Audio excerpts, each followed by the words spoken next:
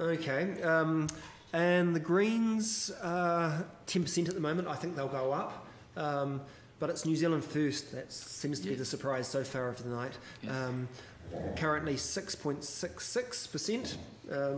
So that's more than I think anyone was really predicting. That's right. And I think that, election campaigns these days are increasingly stage managed and professionalised. Yeah. But what we've seen from this election campaign is no matter how carefully stage managed something might be, things can go awry. Yeah. And the teacup scenario was a classic example of that. And Winston Peters has taken advantage of that process, and we're seeing perhaps the results of that tonight. It was that subsequently gave him the oxygen of publicity to appear on the leaders' debate, on the multi-party leaders' debate, and all of that has given him momentum. Do you think it was a mistake for National to go after him as hard as they did at the start of last week?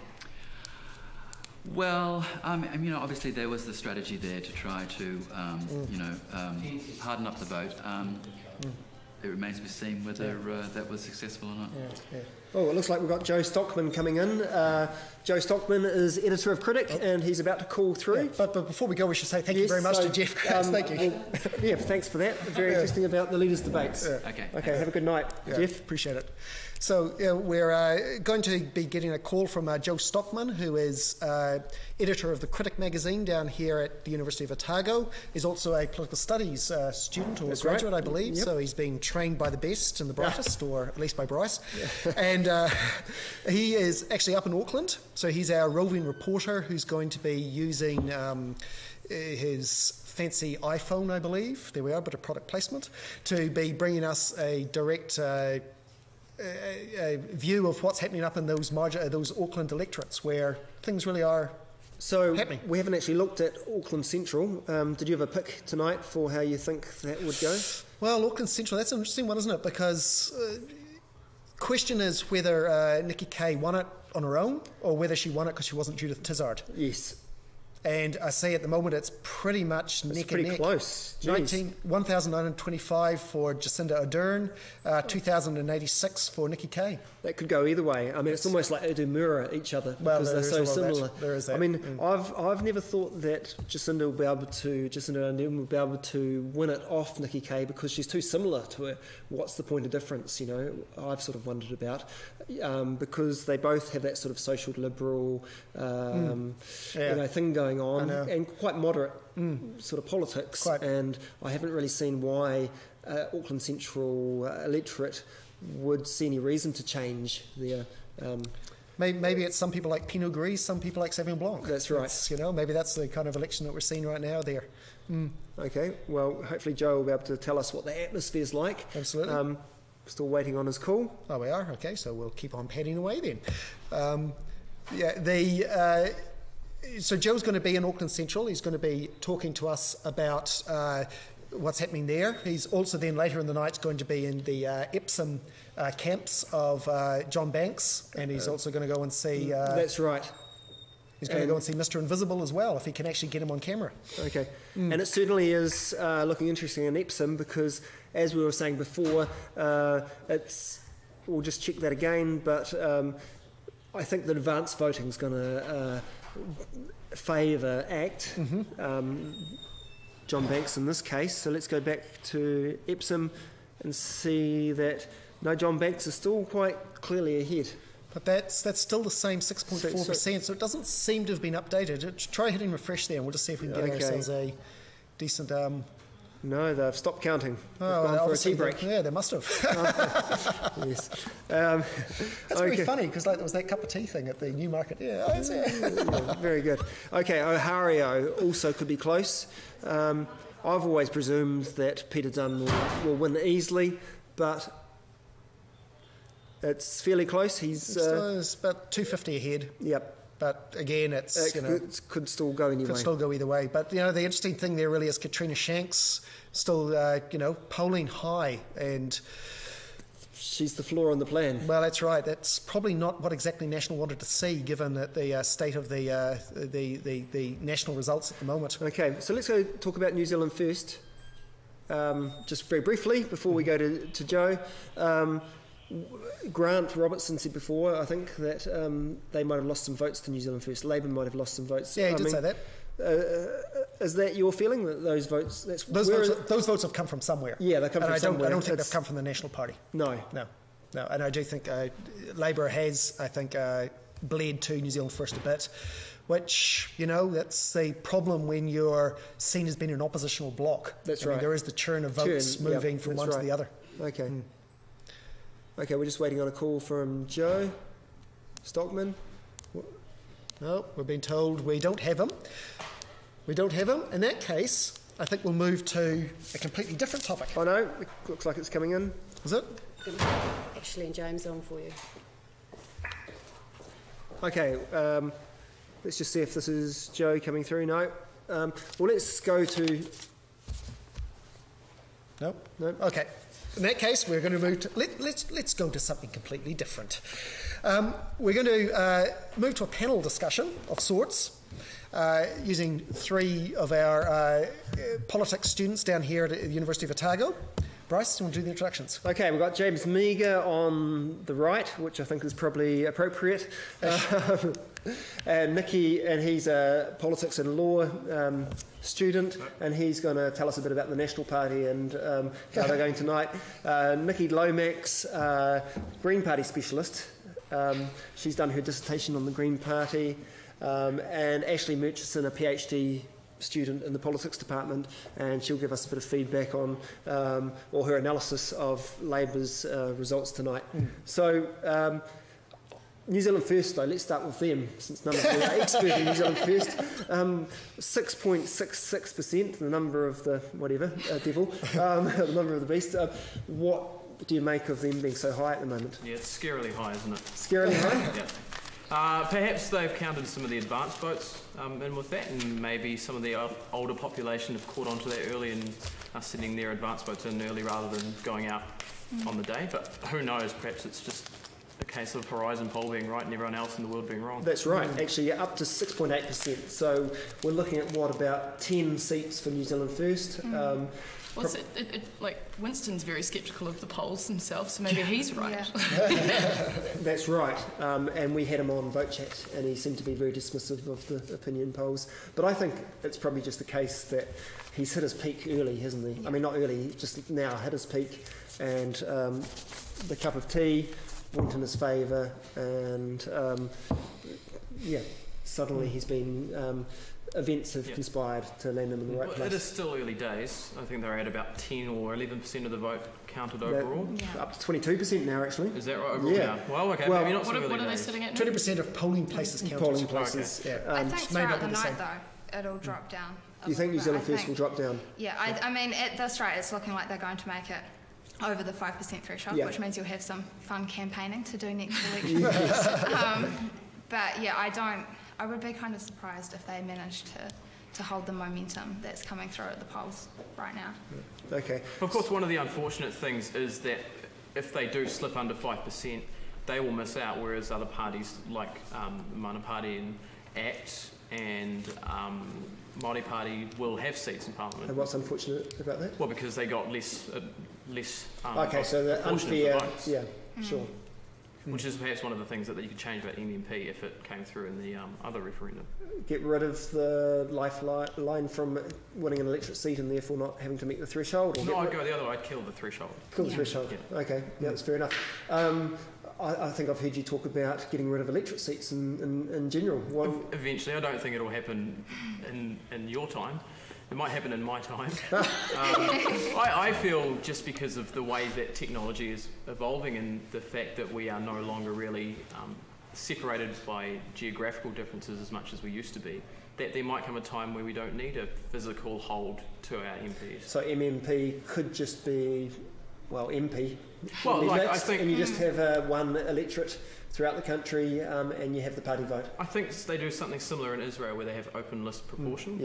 I think open list is a good thing so that the voters then do have some control over who's getting in individually, so they can go to the ballot box and rank it. But I honestly think that that's a long, long way away and probably up for grabs in the next time we decide to fiddle with our electoral system. Which could be some time away by the looks of things. Okay, what about the Green Party? Should we talk about them? Currently on 10%. I thought something higher would come about you were tonight. saying 15% during the week, which I is kind of mentioned like 15% optimistic. as a possibility, but my prediction at the start of the night was 13.5. All right, that's quite specific. Yeah. I think they're on 10% at the moment. I mean, the thing about the Greens is that they get a lot of special votes, like they get quite a high proportion of those. So if they're on 10% now, I mean, if you, like in the past, they quite often, whatever they end up on at the end of the night, it'll be bumped up by a little bit. Yeah. So if they're on 10% now, and then they maybe get to 11 by the end of the night, who knows, maybe they could end up with 12% overall. But yeah. And I think they'll benefit from the urban voter booths coming Definitely. in later. Absolutely, yeah. They always do. Yeah. They get a lot in Wellington Central, Rangtai, Auckland Central. I think we might look at 12%, do you think, as a final? Yeah, I think so who would be in Parliament? Well, who would be if with 12%, 14 MPs, is that right? Maths? Yep. Yeah, 15 at least, 14. I think. Yes, again, 15. it starts depending on Okay. the Centre-Lagua formula, which is Right. the kind of maths that you can't do in your head. Well, number 15 on the list is James Shaw, who's the candidate for Wellington Central. Number 14 is Mojo Mathers, who's Christchurch-based, and she's deaf, so that would be the first deaf MP in Parliament, which would be quite interesting. I read something her talking the other day about how she was brought up as a lip reader, so she would use that, and also because they take Hansard notes readily in Parliament, she would have those on some kind of... So why wasn't Mojo at the teacups gate scandal? Exactly. Outside the window, looking Good question. in, she'd be able to solve the Well, problem for everybody. she is based in Christchurch, so maybe she didn't quite... Yeah. So She probably didn't get an invite. Yeah. So who else is on the Everyone list? that didn't. Who else is on the list? Okay, so you've got the MPs. So obviously we've had Keith Locke and Sukesh Lee leave, but the remaining 7 are high on the list. Eugenie Sage, she's number 6. Yeah, 6. So she will definitely be in. She's former ECAN, so she's just been sacked by Nick Smith. She's a regional councillor there. She's had a lot of experience. She worked for Forest and Bird. She actually worked for Helen Clark for a bit in the early 90s. And she's been through. She's got lots of experience with the with RMA and resource consent and all that kind of stuff. She's very highly respected by the Greens. Clearly to be that high on the list too. So then number 9. So then you've got the candidates. Number 9 is Jan Logie, who's a graduate of the politics department at Otago. Is also another graduate of the politics department at number 12, so Holly Walker. So good. So Bryce and I have made this comment before. There are going to be on the Green list a lot of new faces, fresh faces, young faces, absolutely, which is one of the Greens' differences. This election though also has seen the Greens take a slightly different approach to campaigning, a slightly different approach to their presentation. Are you happy with the way they've gone? I think it's very clever. I think that well, that's clever, but are you happy with it?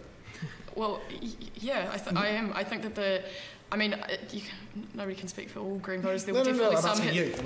I'm putting you on the spot. Were you out in the fields with the stickers with the rest of them then? No, I'm not a Green member. I'm not a member. But I think the fact that they're still polling highly and that it looks like they're going to have a good result from this election shows that they haven't lost that core voter base, so their traditional constituency, which is seen to be the more activist type. So they seem to have retained that, plus the fact that they're polling a little bit higher this election managed to attract some of that more mainstream left, so to speak. So I think... Well, that's a nice way then to segue into what's happening with Labour. So Labour is around 26%, which, that's where the polls sort of had them leading in. Now, they will pick up a bit later on, so we do know that, so it's not where they're going to end up on the night. But it's not the swing back that they might have been hoping for. And what's interesting is that they started off the campaign higher than that in the polls. What's your take on what happened? It's a little bit perplexing because I think most of us were expecting overall that gap to close throughout the election campaign, and it just hasn't happened. I don't think there's that Labor hasn't really been able to gain traction off the asset sales message. So I think that while it's been one of those issues that people might have an opinion on, it's not necessarily a vote-changing issue. Yeah. Sounds like Okay. It sounds like we might have someone coming in to join the conversation. So we'll thank you, and we'll find out who it is we're about to talk to here. Yeah, but stick around. Who? Joe. Oh, okay. No, we have Joe it is, isn't it? Yes. Joe Stockman. Are you there, Joe? G'day, Bryce. How's things in the studio? Oh, they're great. We're hearing you well. So you're at Jacinda Ardern's party, is that right? I've actually just left things at ACT's party headquarters in Epsom, where they're still awaiting Mr. Don Brash and Mr. John Banks to turn up. It's a pretty subdued atmosphere in the ACT camp. They're pretty worried about what they're calling the New Zealand First effect. I just spoke with David Seymour, the Auckland Central candidate for ACT, and he was saying that he's quite disappointed that the goal within the ACT party was definitely get to 2 to 3 seats. And on the current polling, it looks like they're only going to get the one. They're only going to get John Banks if he can hang on to that pretty slender 400 vote lead. So things are going to be a pretty long night here at the ACT party headquarters. The national media have turned out in force. Gordon Christie and Hilary Barry are in there, and they're turning up in big numbers now to come and cover what's going to turn out to be a pretty vital seat. Things could get a little bit rough for National if they don't have any more members from ACT coming through. So the feeling, though, there is that Banks will hold on, or are they still thinking it's too close to call? They're still feeling it's pretty much too close to call. They're not kind of talking about any internal numbers or any results that we're not getting off the television. So it's a pretty subdued atmosphere. I've seen one bottle of champagne go out so far, but it seems like most people are still just sitting on the beers and the wine, just kind of hopefully waiting to see what's going to happen. I think people are confident that Mr. Banks is going to bring it through. I think there's a little bit of disappointment that they don't have a figure like Rodney Hyde who can win with a 12,000 seat majority. Yeah. But it does seem that most people are pretty confident they will hold on to that one very vital Epsom seat. Right. Yeah. Because I think they're probably taking into account the fact that advance votes have been counted and that those will typically be well organised on ACT's part. So I think the margin is likely to drop still for Banks over Goldsmith. Probably he'll still keep ahead, but there must be some doubt about that. Well, I think that it really is up in the air. The fact, though, that the ACT vote is so low nationwide, yeah.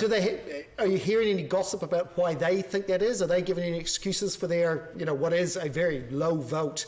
As you say, even if Banks does hold it, it's just him. Do they have a reason why that is? There's not much gossip, but I tell you what, if you ask people about Dr. Don Brash, he doesn't really get much of a reception. They don't really want to talk about him. If you ask them about Rodney Hyde, they've still got good things to say. So I think that kind of shows the attitude of the internal party. But of course, that's just kind of gossip and rumour. I think that, there's definitely going to be a bit of reflection, a bit of soul-searching if ACT does manage to stay within Parliament about exactly what went wrong tonight, because they're definitely very disappointed that they're looking like a 1-seat party rather than a 3 or possibly even a 4-seat party. Yeah, we had a couple of the local ACT candidates here with us who were very enthusiastic and, obviously had enjoyed their campaigning down here a lot. But the point they did make was that whatever happens tonight, the party's going to have to go back and rebuild itself. So it's interesting that seems to be the vibe that you're picking up there as well. Absolutely, and if anyone knows how to vote strategically, it's definitely the ACT people. The most interesting moment of the night at ACT party headquarters was when the results came up for the Rodney electorate, and a big whoop and a yell went out for the ACT candidate who had managed to receive so far 0 votes. That was obviously the aim for the entire campaign. They were not there for the electoral seat. They were just trying to drive up the party vote. But it's interesting that they are actually celebrating those as successes. So outside of Epsom, the way to tell a good ACT candidate is by how few electorate votes it gets. Is that what you're saying? Absolutely. That definitely seems to be the internal measure of success. And so is there a party atmosphere on the streets of Auckland? How's it? Not where I'm at the moment. The ACT people have chosen a pretty interesting place to kind of hide themselves away. They're actually directly across the road from a primary school where the counting continues. You can see the returning officers dutifully kind of counting away, which is an interesting kind of dichotomy. But what I'm going to do now is head down to the viaduct and head down to Nikki Kay's headquarters and see what the attitude is down there. Very good. Well, we'll check back with you later in the night and you can tell us how things are. We're watching that electorate as well. It doesn't affect the overall outcome of the election, but still be interesting to see which of what we've been calling the Pinot Gris or the Sauvignon Blanc gets the final selection. Absolutely. I think it's looking like it's going to go Sav at the moment. I think the Pinot might be a slightly more refined taste, but I'll let you know shortly. Okay, thanks very much, Joe. Thanks, Bryce. Okay. Well, that's interesting. So, obviously, they're not counting any chickens up in Epsom. Okay, exactly. But overall, what do you think? It's looking like there will be some overhang. Yeah, though... And National's looking to get, I think, about 49... No, probably less than that. I'm just trying to do the results I'm just trying to do the numbers here, looking at how things will pan out with the changes in the voting booth. I think we can project something like about 46%. For national? Which won't be enough to govern by themselves, obviously. Pull the results up there on the screen so we can actually see what we've got going at the moment. Certainly if it's down at 40... If it's down at 46... Yep. Hello, you're live on the University of Otago election vote special. Who am I talking to? This is Daniel McLaughlin. Oh, Daniel. How are Daniel. you? Hi. Good, So, thanks. sorry, we're flying a little bit by the seat of our pants here, so we're never quite sure who we've got coming in. No, it's okay. It could have been worse, I guess. So where are you, Daniel? I'm in Wellington Central. Yeah, at home or what? Yeah, I'm just at home cooking dinner. Now, what I should do is for those out there who aren't quite familiar, Daniel McLaughlin is the force behind the Dim Post blog on the interwide world web, which is widely read by anyone who matters. And occasionally he's funny, occasionally he's perceptive, very occasionally he's wrong, but you know that everyone is. And Daniel's going to tell us what he's thinking about the evening's results so far. So, Daniel, what do you reckon? It's hard to call at this stage. One of the things that I'll be interested to see is whether Labour's Get Out the Vote campaign, which is normally something they put a lot of stock in, makes a huge difference. What they like to do is they like to get a lot of activists and really mobilise their support in low-income, high-density suburbs. And so those polling booths, they have a very, very high turnout. They take a long time to count, and then they come in at the end of the evening, booth after booth, thousands and thousands of votes, 90% Labour, and they really swing the numbers. So, you know, if they've managed to pull that off again, things could change quite suddenly. It might be that their activists and their base just aren't that interested in them in this election, and so we won't see that. So that's kind of still a wild card that's waiting to happen. Sure. Yeah. So the two talking points that we've really been focusing on, I mean, one is this question of, you know, will Nationals close to majority come down? Will Labour's pump up a bit more? But, you know, New Zealand First, where'd that come from? Well, National made this in retrospect, insane decision during the last 2 weeks of the campaign to foreground Winston Peters, to make him a huge election issue. And, you know, you talk to the, you know, National Party inside sources, and they thought they were being strategic geniuses. The idea was that it would help to discredit MMP, which they would quite like to get rid of, and they thought, oh, it will peel votes off National to off Labour, to New Zealand First, but should be wasted. But not enough to get above the threshold, and it'll be wasted. Instead, it kind of looks like they've lost enough votes from their own to New Zealand First, where they're at risk of falling below the 50% threshold. So just a terrible, terrible, terrible strategy, incredibly arrogant and misguided. It's interesting. It's interesting. It's a strategy that lasted for what, 1 or 2 days at most. Yeah, well, it's because I think, and I wrote about this on the blog. I think that sort of Joyce and Keith saw themselves as these masters of the universe, moving pieces around on a chessboard. And in reality, Winston Peters is the most experienced politician in the country. He's just a political animal, a machine, and if you give him any oxygen or give him every opportunity, he will take it. He'll seize the advantage. He'll do everything right. He will just eat you alive. So it was just a crazy decision to make. And So the other thing which is, you know, out there at the moment, goodness knows if it'll hold up, is the Conservative Party pulling through, 2.5%, which is all votes from the right, which will be wasted because and you know, the obvious point to make is, in hindsight, he should have had a coffee with Colin Craig. You know, he'd given them that Rodney electorate. That could never really have been. You could never have predicted it. But, who could have seen that coming? And maybe they will do something like that in the next election, because there's obviously a constituency out there. But then again, maybe they won't, because they can only take votes off the National Party, really. So why would you? Well, except now, as you say, that 2.5%. Well, it is wasted, and they could still help National because they are the closest to 50 at the moment. So what else are you watching in terms of any electorates that you're finding interesting? I mean, outside of the obvious Epsom, Oharia, so on. I'm just interested in all the electorates everybody else is in. There is one that I'm interested in, which is might be a bit obscure, Tauranga. The Labour Party made a decision to stand Deborah Mahuta Coyle, who was a senior communications advisor in Phil Goff's office in that electorate, against Simon Bridges. And there was the people within Labour that I talked to about that were just baffled. It was just, why are we making her? Why are we trying to make her an MP? She has a very senior place on the list as well. So I'll be interested to see how the party vote fares, what happens with the party vote, whether she was an elected campaigner, because there does seem to be this tendency within the Labour Party for them to, instead of going out into the community, finding people that are popular in the electorate, for them to kind of pick various, staffers in their parliamentary offices in Wellington, sort of put them out there, and maybe that has something to do with the fact that they don't seem to be very, very popular. Right. They're just drawing from a tiny talent pool of this, sort of quite insular little clique.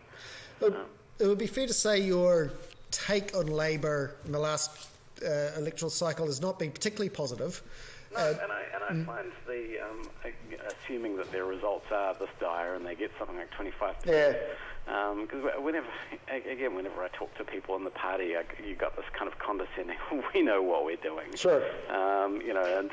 Obviously the polls are all wrong because they didn't sample cell phones or something, and they were actually wildly popular, and things were, and the polls were going to narrow during the election because not for any reason, just there's a lot of magical thinking that would just sort of happen somehow. Sure. And it doesn't look like it has. Right.